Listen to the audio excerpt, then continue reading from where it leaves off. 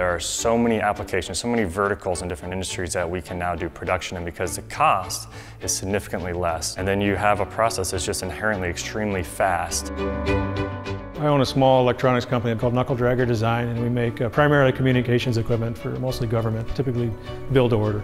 And so we don't really do high quantity stuff. It's always like 0 to maybe like 100 pieces, per order.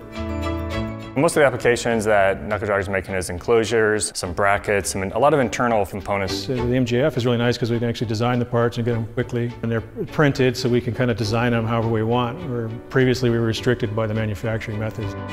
Some of the benefits there is also condensing the total amount of parts that are typically made in a lot of these pieces, where you'd have to design one part, another part, and then produce them all separately and then marry them all together. Where now you can take some of those parts and say, hey, I'm not going to make 3 parts, I'm going to make this into 1 part. The printer allows us to make better designs and newer designs. For us, it's really neat. We can kind of design some more interesting features into our parts. And the parts have come out really nice. The speed in MJF is the game changer for how you can actually go into manufacturing. I wish I was young again, because you can just do whatever you want. And then you just design exactly what you want, the way you want it, and then you just send it off to the printer.